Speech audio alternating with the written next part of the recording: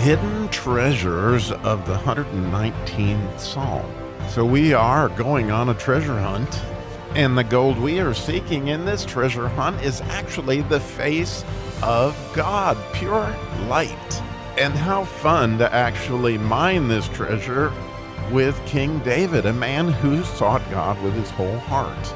And his understanding of God's expression of the Hebrew language itself as he goes through the 119th Psalm, letter by letter, giving us 8 verses, which the Jews teach as 8 faces of each letter of expression.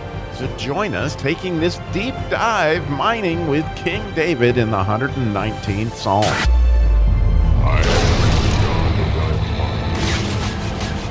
We get to do some mining again today on 119th Psalm, and I am so honored that you would join me in these deep dives. I really enjoy digging into this, and so grateful for the people that share it with me.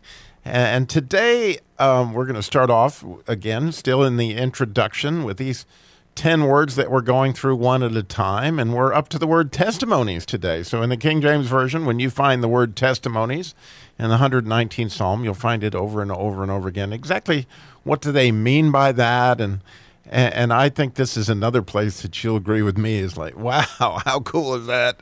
I think you're going to be so glad you listened to this episode. The word testimonies in Hebrew, I might suppose would pronounced eda. And it has this first letter, which is an ayin, which means it's sort of the eyewitness to something. And then you've got a dalet again, which is either a doorway or it can be a servant.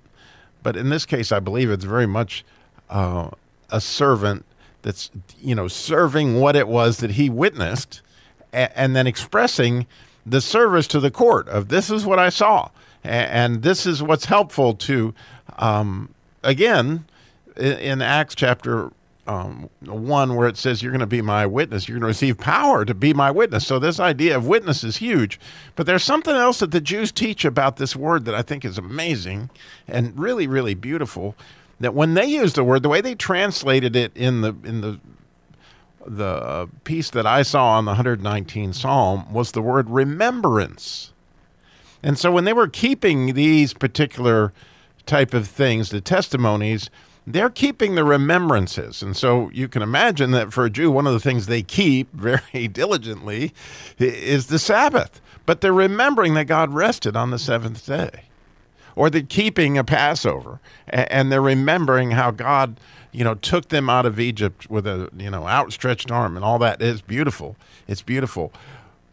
But what I found even strikingly more beautiful, and actually my boss helped me see this one time, I was doing an episode with him on his Bible study in the book of Luke, was Jesus was pretty clear on that last night when he instituted what we know as communion or the Last Supper. He said, do this in remembrance of me. Now, like, how cool is that? Like, Jesus is taking these, and again, at the end, when he takes the cup, this is a new covenant of my blood. Do this in remembrance of me. In other words, he is instituting here something that David would speak of in the 119th Psalm. These remembrances.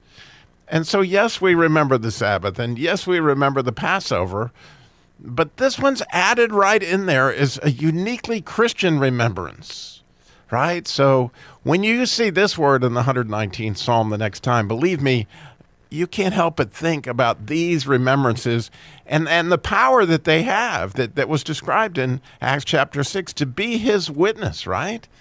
Is one of the most powerful things that we can do is share what we had an eyewitness to, that we saw Jesus do in our very own lives. These are our remembrances. And you might remember that John Bunyan in the Pilgrim's Progress, what genius it was that he would have Pilgrim or Christian quite often would take his testimony out of his bosom.